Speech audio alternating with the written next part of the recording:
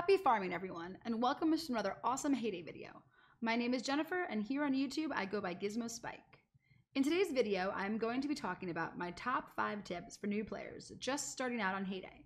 So if you're new to the game, stick around for a few minutes while I give you what I hope will be some excellent advice to help you along in your Hayday journey.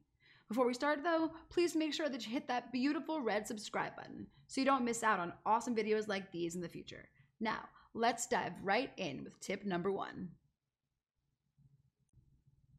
Tip number 1, make your focus be on coins and not on XP. Don't rush leveling up. Instead, focus on keeping your machines running as often as possible. When you're actively playing, put in things like bread and cream and brown sugar that have a short production time. And when you walk away from the game for several hours, put in items that take longer to produce. Then, take those items and sell them for full price in your roadside stands.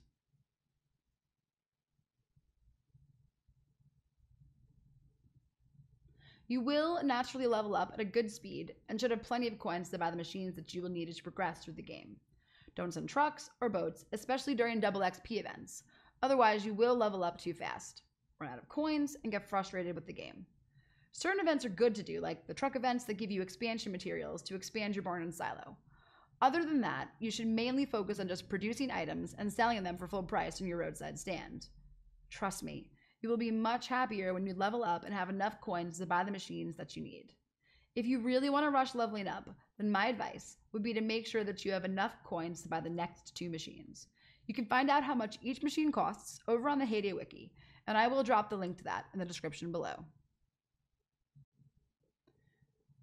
Tip number 2, wheat as often as possible. Weeding is the act of planting wheat and then harvesting it.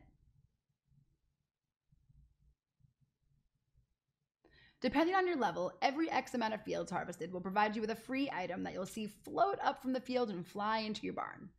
Items that you can get are expansion materials to upgrade your barn and silo, land expansion tools once you reach level 22, mining tools, and axes and saws. Yes, it will bring you XP, but it will also bring you lots of coins and the free items that you get from harvesting the wheat.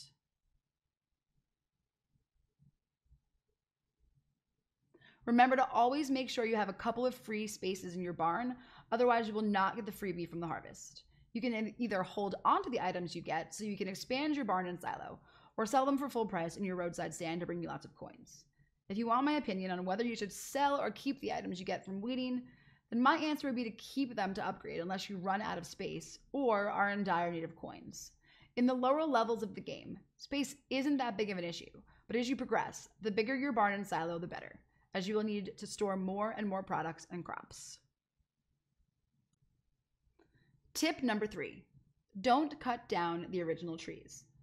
This is actually kind of a controversial topic.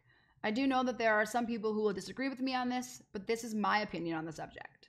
The original trees are the only trees in the game that change color in the fall, get snow on them in the winter, and get the cute little jack-o'-lanterns added to them for Halloween. I did not know this when I chopped down every single beautiful tree on my main farm, and to this day I still regret that I did not know this about the trees when I chopped them all down.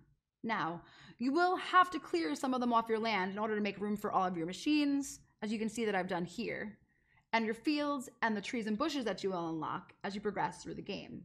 Not to mention, if you want to decorate, you'll need space for that as well.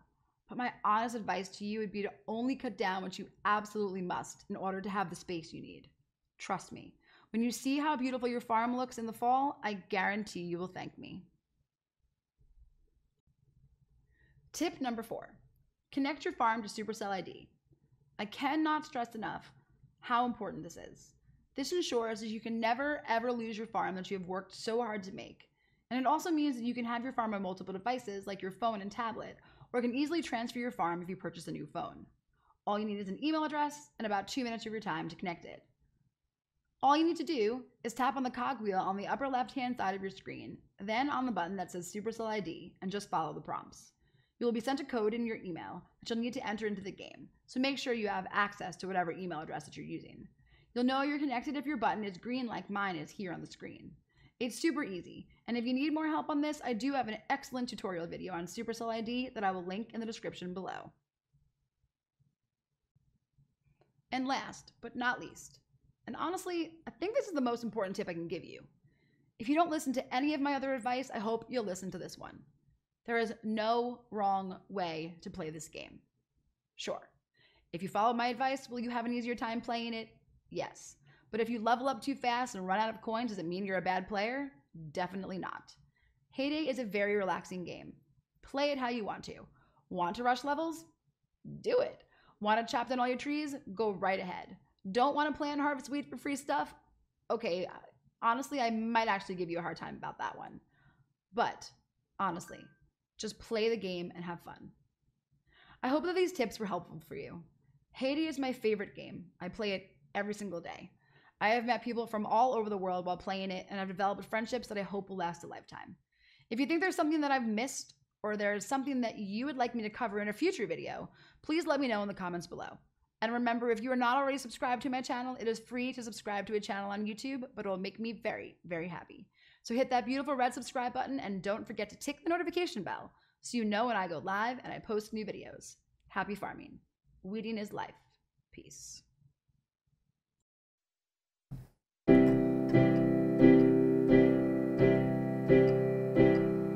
It's hayday, it's hayday, it's hayday.